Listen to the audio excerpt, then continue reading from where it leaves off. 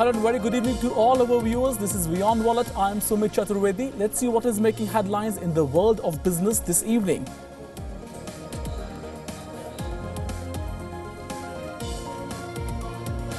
SpiceJet's former promoter Kalanidhi Maran of Sun Group has sought over rupees 3,000 crore compensation from current promoter Ajay Singh and the airline for allegedly causing losses by failing to honor contractual obligations.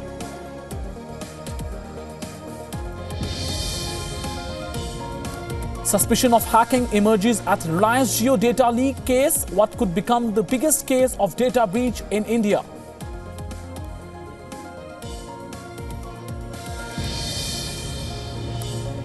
Alibaba-backed online marketplace Paytm Mall has initiated discussions to pick up a stake in online grocer Big Basket.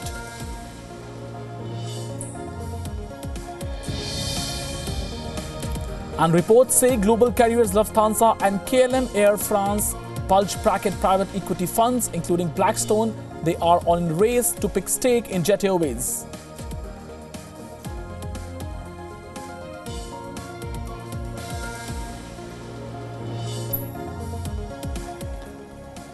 Straight to a top story that is coming from aviation space in India. SpiceJet's former promoter Kalanidhi Maran of Sun Group has sought over 2,000 crore rupees compensation from current promoter Ajay Singh and the airline for allegedly causing losses by failing to honor contractual obligations.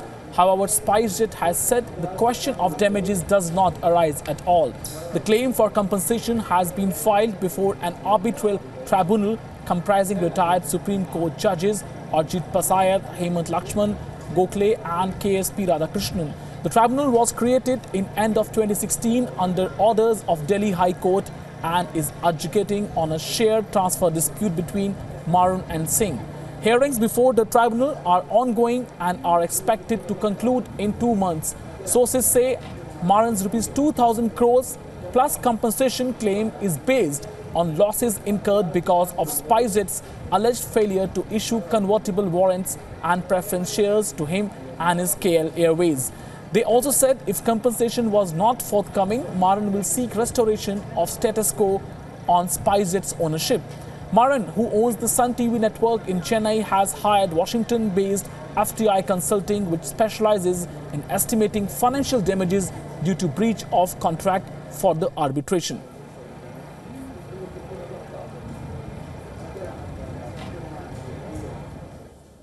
Now, our second top Indian story is also from the aviation space, where reports say global carriers Lufthansa and KLM Air France and bulge bracket PE funds, including Blackstone Group, KKR and TPG Capital, have joined race along with US Airlines Delta to invest around $200 to $250 million in India's second largest airline, Jet Airways. It is looking to raise capital to fund operations, face growing competition amidst severe macro headwinds, said multiple sources. Jet Airways, in which Abu Dhabi's Etihad owns a 24% stake, has adopted a network strategy independent of its investor and has roped in JP Morgan to raise funds, including through a possible stake sale. Indian rules allow 100% FDI in scheduled commercial airlines, but foreign airlines, though, are barred from holding equity stake in Indian carriers above 49%. With Etihad already on board, Jet only has limited headroom and can bring on board another strategic partner by selling up to 24% stake in the airline. Now, with the current market cap of around 6,880 crore rupees, a 24% stake would help Jet Airways raise around $250 million.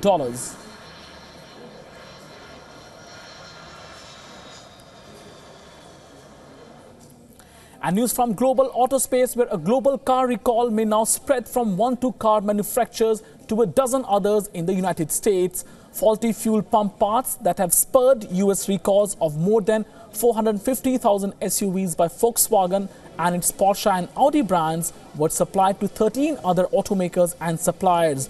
German automaker, their parts maker Continental, told US regulators. The National Highway Traffic Safety Administration in US is now probing whether cars and parts sold by those other companies also contain defective fuel pump flanges from Continental, which can crack and cause a fuel leak, increasing the risk of a fire. Now, in an NHTSA filing made public last week, Continental said it also sold the potentially defective parts to automakers including General Motors, Ford Motor, Fiat Chrysler and Daimler AG's Mercedes. Also, Tata Motors, Jaguar Land Rover could be involved.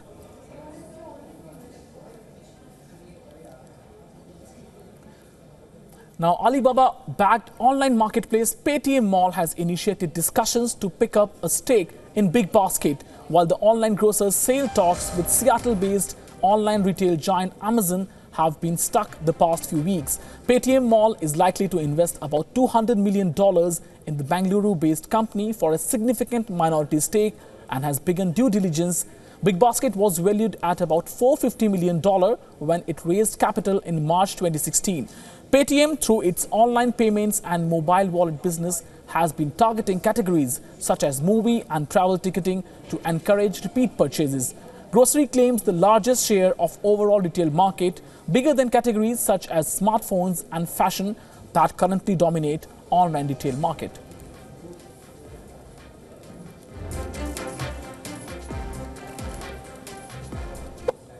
And Emirates is letting go of dozens of employees as the Persian Gulf carrier continues to push to streamline after years of rapid growth. World's biggest long-haul airline is scaling back senior cabin crews as well as support department workforce, including administration and IT. The cuts at Emirates, which froze hiring last year and hasn't taken on new crew this month, began in last few weeks and affect middle and upper level managers. Dubai-based Emirates said there is no company-wide program to reduce headcount. Emirates Group, which includes the airline and other travel and tourism entities, increased its workforce 11% this fiscal. More than 105,000 employees, however, has denied Emirates the reports.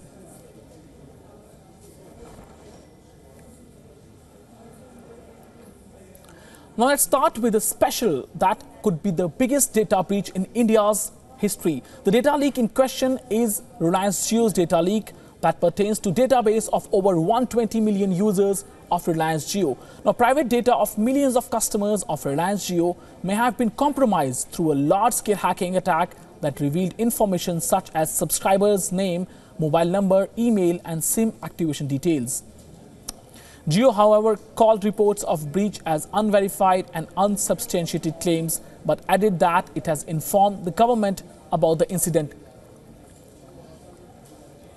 The matter came to light on Sunday when a website said it hasn't been able to get private details of customers of Jio on a website, magicpk.com. The issue has raised concerns about whether the alleged hacking of information may have also led to leakage of Aadhaar data, something that official sources described as highly unlikely in any case. So the biggest data breach in India is like there's suspicion of hacking behind Jio data leak that is currently being now suspected. Rel Jio has database of over 120 million users that could lead to the biggest data breach in India.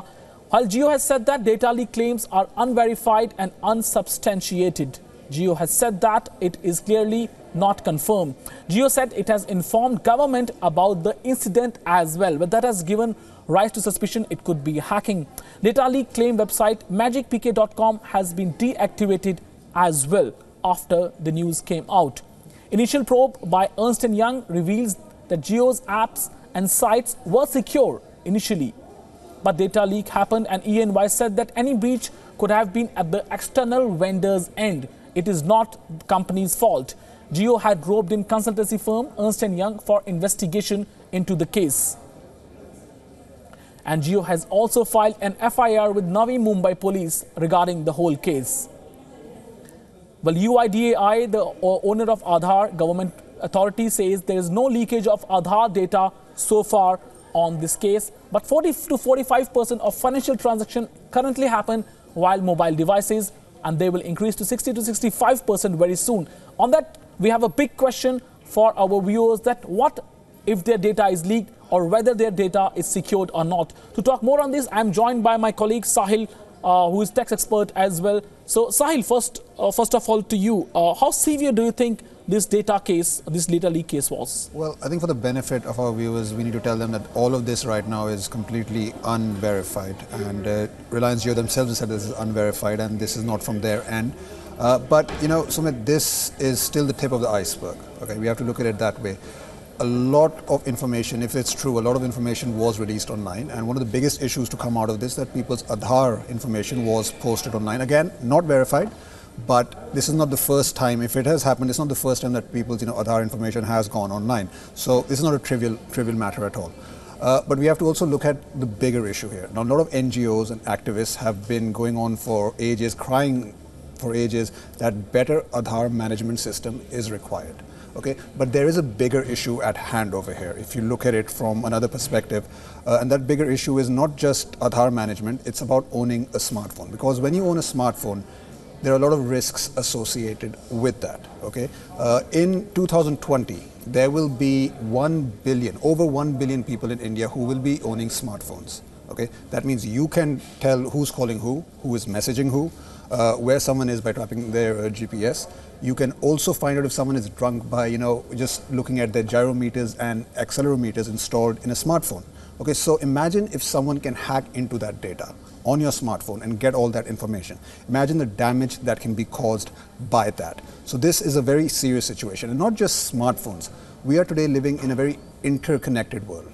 Okay, Internet of Things is now a reality. Okay, today with my smartphone, I can control my AC, my fridge, my TV, pretty much my entire house with my smartphone. That's what Internet of Things is: connectivity with your smartphone. Everything is interconnected, and that's a great thing. That's a beautiful concept.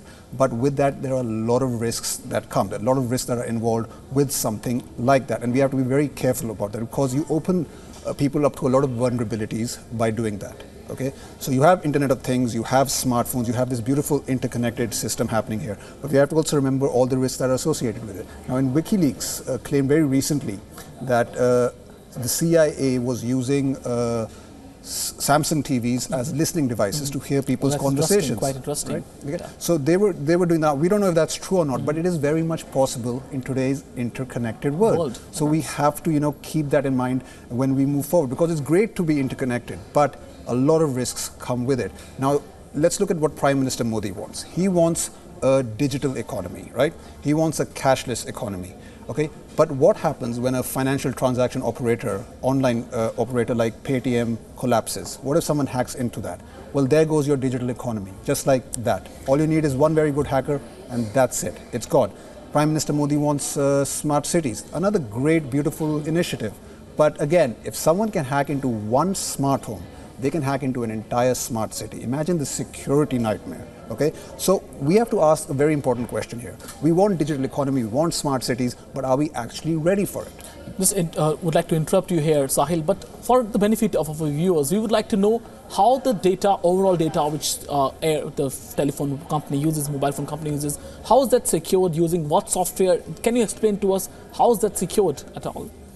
Well, if you're talking about online data, like if you're talking about mobile networks and transactions, we have a lot of security measures in place. All these companies have a lot of security measures that they say that are in place. But the problem is we don't know what these security measures actually are. They always say yes, we are ready to handle it. We are ready to handle breaches. But let's look at even the recent ransomware attack. Okay, the NHS got attacked. Nuclear power plants in Ukraine got attacked. Now, you would think organizations like that, NHS especially, would have security measures in place to deal with something like that. But no, NHS is one of the biggest, healthcare organizations out there. It provides universal healthcare for the entire United Kingdom. But that collapsed with one ransomware attack. Okay, so a lot of security breaches do exist, but the problem isn't that. The issue is, because these are such big organizations, like Reliance Jio is a very big organization, NHS is a very big organization, they tend to have affiliates. Okay, they have smaller organizations within that big organization. So all a hacker really needs to do is target one of those side organizations, and then everything will crumble like a pack of cards. And Sahil, for the benefit of our viewers once again, what right do they have, or what kind of, we can say that if the data breach happens, where do they stand? Like what kind of, can they go to court? Can they go to consumer court? What can they do?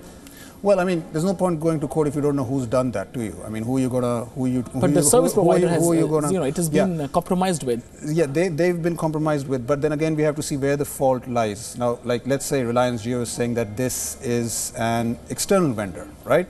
But one can then argue, yes, attacks usually do happen from external vendors, or they do happen from external parties. So that's happened. But why did you not have the security that you needed in place to make sure something like that never happened? So there's that question, right? Then there's also another question, what happens next? Now that you've done this, where do you go from here? Were your security systems secure enough to deal with this? But now you've reached a point where all your users' data is available online. So where do you go from here? So there's a lot of things that people can do from different perspectives. From the consumer perspective, I think what consumers need to do, they need to put pressure on government bodies to make sure that, there are a lot of investment is being made in cyber attack programs. Okay, a lot of organizations in India who deal with this situation are extremely underfunded. Not just in India, in fact, also in countries like far developed countries like America, they're underfunded. Like the Homeland Security investigation, for example, it is completely underfunded. These people track child pornography, they track online trafficking, and they are underfunded. The same problem here with India. Okay, so one thing that consumers can do, and everyone has to take responsibility in this, one thing they can do is put pressure on the government to make sure that this is ensured. Then what can platform providers like Facebook, what can Google do, what can Apple do, what can all these companies do, what can WhatsApp do? Well, they're doing something known as encrypting data, and that needs to be strengthened further as well. Encrypting data is very important because it keeps the bad guys away from your data. It also means that good guys can't get to your data either. Like when we know the attack happened in UK, Theresa May is gunning WhatsApp to get encryption rights and access to people's data.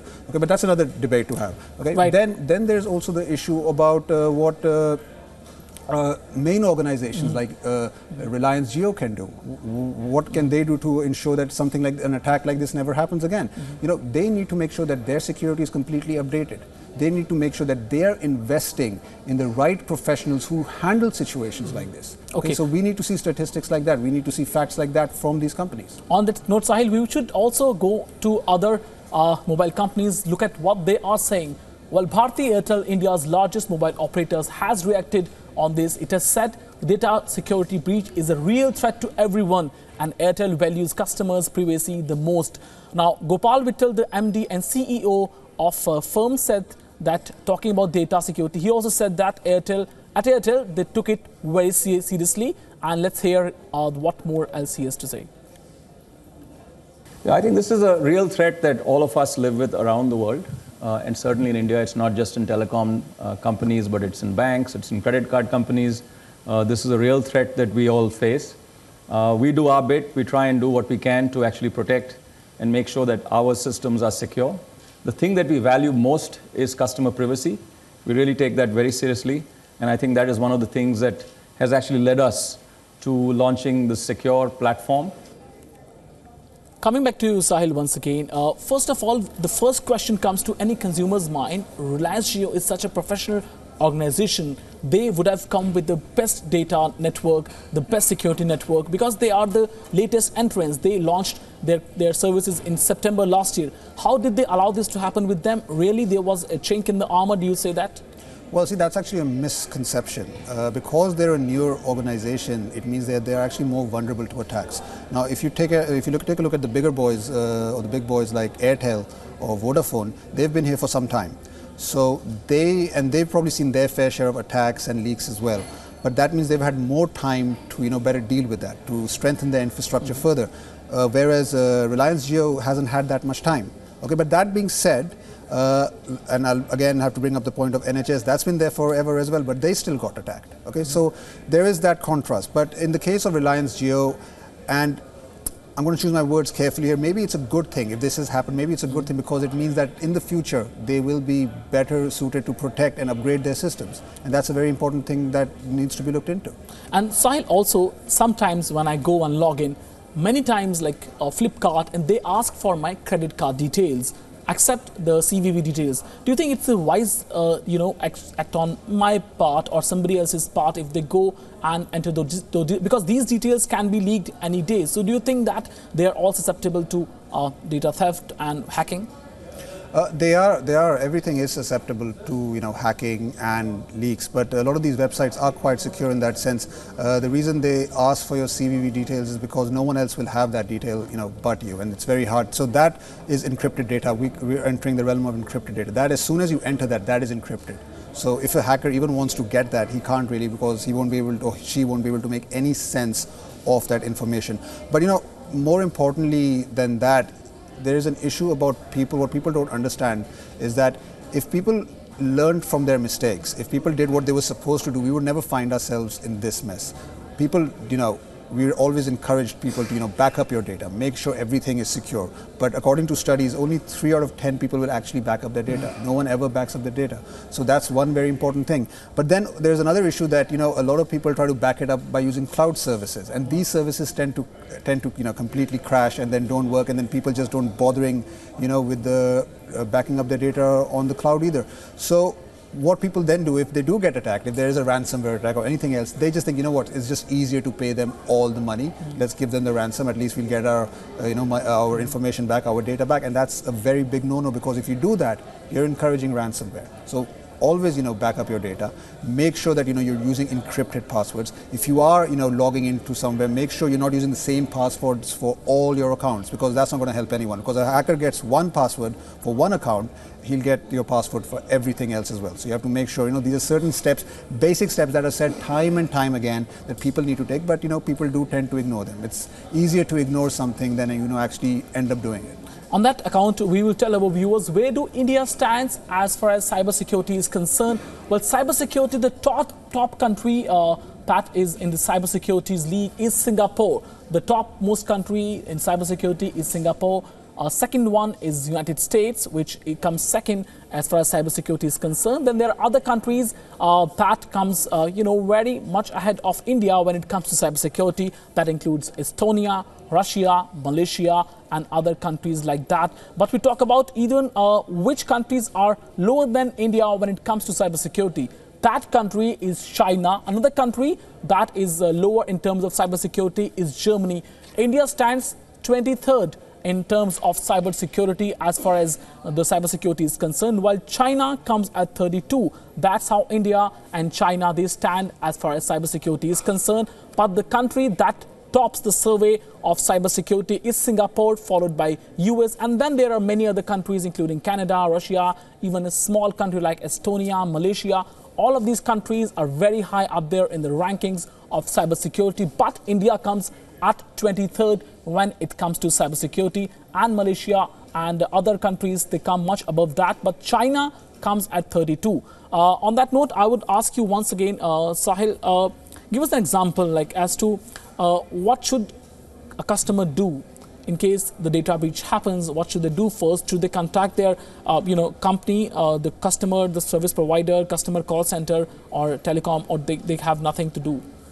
Well, if you do get attacked, and it depends on the type of attack. If you're talking about ransomware, they will ask you for ransom, of course. And like I said, never pay the ransom, because you're just encouraging that sort of activity to, keep, expanding, and people will keep doing that. So that's one thing you never do. Number two is then, yes, you report it to authorities. India does have a lot of authorities that deal with such a situation like this. So you can go to these authorities, you can tell them that, look, this is the problem I'm facing, and then they will give you the right advice on what to do next. So these are some tips, and of course you have to protect yourself. So this always comes back to, why should you, wait for the attack to happen and then do something about it? You have to always make sure that you're protected yourself. Back up your data, make sure your software is updated to the most recent software. I mean, did you know that when that ransomware attack happened, the WannaCry one, in Indian organizations, people were still using Microsoft XP? I mean, that is ancient. When you look at the software stages, that is an ancient software. People are still using. And do you recommend people going for, we can say that, antivirus using in mobile phones? Will that, Antivirus is one more step that you can take. That is definitely there. You can also make sure that all your, whenever you go through your phone, that once you've done it, start deleting your cache, because a lot of data is stored in there as well. So you can delete your caches. Keep making sure you do that.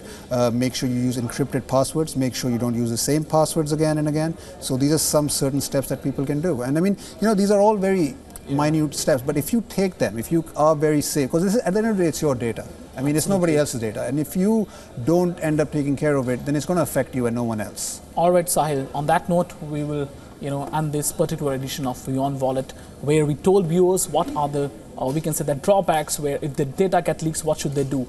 With this, it is say to goodbye to all our viewers. For more news and updates, stay tuned to WION, and thanks for watching us.